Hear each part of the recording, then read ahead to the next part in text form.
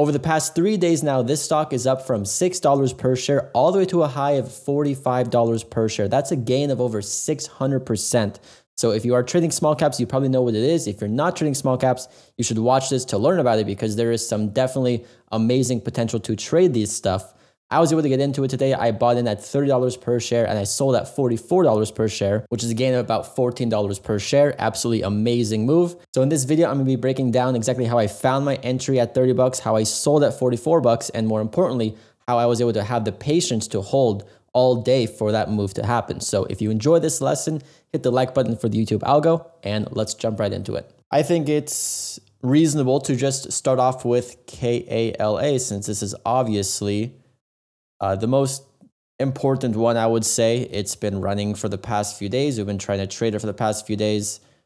And I was finally able to take a trade on it today with a very simple setup, which, this was like the same setup that I was trying to trade yesterday and it didn't work out and I sold it for the break even. And today, the same exact strategy came around.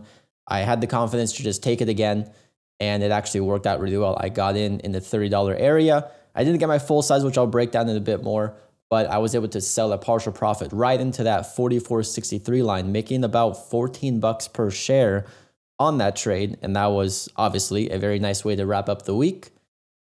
So let's just kind of break this down, right? Let's just first go over the catalyst once again for anyone who missed it. So they had announced on the 28th that they received FDA acceptance of their IND application for their treatment of PCED, which is some type of eye disorder. And obviously the market loved that news and this thing just kind of rallied like crazy, right? You can see day one, it was at about $6.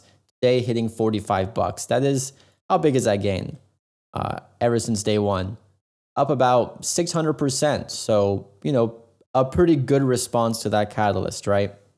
And so over the past few days, we've just been kind of watching it and, trying to plan some sort of entry. Obviously, I really wish that I was able to get into it on day one off that entry at 6, which I talked about in the webinar from the 28th. But now today, the main thing I was seeing was, okay, this is once again gapping up. You can see in pre-market, it hit a high of about $45.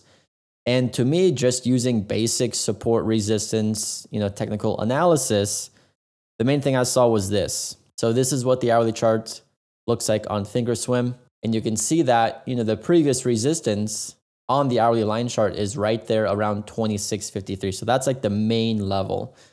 But because this is a bit more of a hyped up stock, it has a lot of trading volume and a lot of range. Usually on plays like this, I like to consider where is the actual wick at? And you can see that yesterday's high of day was right at around 30.49. And we also have the extra bonus to go to the daily chart real quick. You can see that that area near 30 bucks is a previous level of support where the stock has bounced there. You can see right here, it bounced there before having this big spike up. And then on the way back down, it bounced there a few times before finally breaking down. So that is definitely a level that the chart is respecting and traders in this stock are respecting that line. And seeing that was also, pretty much yesterday's high of day gives us that kind of extra confidence that, yeah, it is a level that people are respecting. So basically what I did when I planned this trade this morning was instead of trying to size all of my size at that 26.53 level off the hourly chart, which was down here, the main plan I had was, okay, well, we can just use this area as kind of just a big zone of support, right? This whole area can be support. So I planned my trade by using 2 different entries. I had one entry just based off of that previous day high wick in the 30.50s. And then the rest of my size was down in the 26.44s. And as you can see, I didn't get my full size on this trade. It ended up holding that $30 level pretty well, but that was okay, right? I didn't want to add back into it as it was holding support because of just the way that I calculated my risk. It was based off of me having that other entry down at 26.44. So basically for me, whenever I choose to split my entries up like that, if I only get one fill, that's just what I'm sticking with. I'm not going to try to size into it at that higher price. I just leave it as is because it's just easier for me that way, basically. But then through the morning, you can see it was holding that level, very well. And it was really, just trapping shorts through this morning consolidation. There was a lot of short sellers trying to attack this thing at many points of the day. You can see market open had a nasty rejection, big top wick. There were definitely short sellers attacking there. And also here into this VWAP bounce, there was obviously short sellers attacking there too, right?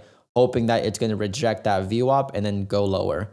But to me, because overall the chart is still bullish, right? Like, this thing has been clearly stepping up over the past few days. It's clearly trapping shorts, and you really can't say it's weak until it fails to keep holding that previous resistance as new support. So even though it looked weak intraday, just with this morning sell-off, in the big picture, it is still very much strong. So I was just kind of holding through this. I had a lot of confidence with just holding the position. And then we ended up seeing it do that nice big squeeze through VWAP, and then it halted upwards. If you look at the one in the chart, you can see that it just squeezed up like right away. It went from 33 bucks all the way to 39 bucks in like 2 minutes, and then it halted. So that obviously was looking very strong. Now, I definitely had very high hopes of this thing actually squeezing and making new highs because of such big potential for there to be shorts trapped in this. But because I have my rules in place, one of my main rules in trading is I always have to lock in partial profits into known levels of resistance. If you look back at this, this hourly chart, you can see that we had resistance set at 44 bucks from pre-market. So it is my job as a trader, if I'm in this position, I need to make sure that I'm selling into that, locking in some partial profits just in case it does hold as resistance. Obviously, just me and my emotions, I'm hoping it can go higher because then obviously it's more money for me. But at the same time, just focusing on the rules, I have to follow that plan of locking in that partial into the $44 area. So I left the limit sell there as it was halting upwards. And you can see this thing it just spiked up, tapped 45 bucks. It filled my limit sell. I pretty much just rejected there like hardcore. And then it sold off all the way back down, broke through a VWAP, and then it was kind of consolidating in the 33s. So now with this trade, right, because I've already locked in a partial profit, now it's just kind of a target or stop trade, right? As long as it keeps holding support, I'm going to wait to see if it can actually get that strength to break out higher. And at the moment in after hours, it is looking a bit weak, but because I have already, paid myself for this trade, a very nice gain there of about, $14 per share.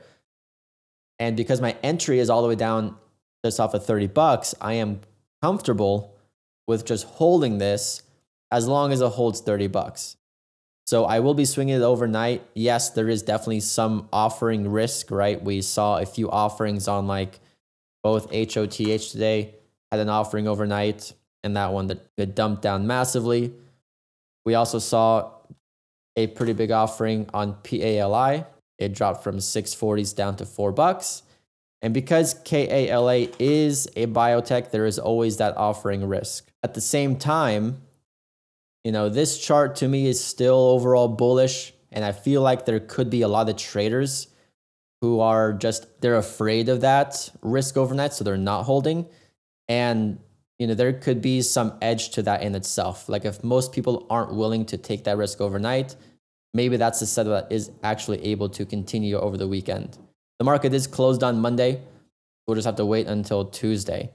So basically, as long as this keeps holding, higher lows overall and looking pretty bullish, I will have the confidence to hold it until Tuesday. But yeah, overall, very, very nice move. And I really want to stress the importance, especially with multi-day stocks. If you are a day trader, make sure that you are not looking at these like this, right? Because a lot of short sellers and a lot of longs do this too, where they just look at what's happening today, right? And you can see that, if you're looking at a chart like this and you have no context of where the previous levels are, yeah, this does look weak. And this is probably something that you would want to short because had a big morning rejection. It's rejecting VWAP. It doesn't look that strong.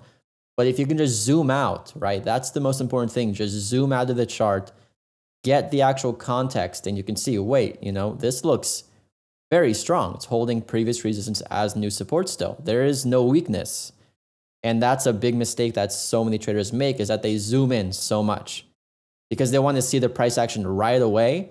Sometimes that is your downfall because you're looking too close at the price action now that you're missing out on what happened before. This level here, this 3043 line, like it's also a level from the weekly chart.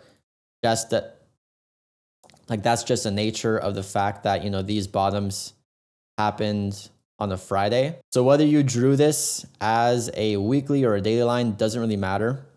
It's the same overall level, right? And, you know, usually whenever I'm using these daily and weekly levels, really the most important thing to me is I want to see the level be respected by the current price action, right? Because you can draw so many levels on the chart, and if they're not respected, there's really no point to trade them. But because that $30 level was also respected as resistance yesterday, it just kind of just gives massive confidence that, you know what, traders are using this right now. I know it's a big picture level, so I'm going to use it too. When it comes to locking in the profits into resistance, I don't really care about seeing it be like respected that much because it's like the first time it's being tested anyways. But, you know, whenever you're buying support off of a daily or weekly level, you want to see it be respected at some point first as resistance. That is almost always. All right, so if you enjoyed that lesson and you stuck through the entire thing, then it probably means that you like the way that I teach and you are able to understand the concepts that I'm teaching you. If you're a new trader and you're struggling in the markets, I know that you can go out and try to learn it all by yourself. I did that same thing and it took me years to finally, you know, grasp it all and make an actual system. But I want to shorten that learning curve for you. So I have a lot of free content down below. Number one, I have my 1-hour trading course that you can sign up for completely for free to get an actual roadmap of how to trade. And also I want to invite you to my community of traders with a 14-day free trial. You're going to get a course, a chat room, and you can talk to me directly and ask me questions. So I want to help you on your journey. I know it can be very stressful, very hard to kind of figure out all the pieces, but I've already made the puzzle and I want to give it to you solved. So if you want that content, please click the links down below. And with that being said, I'll see you in the next video lesson.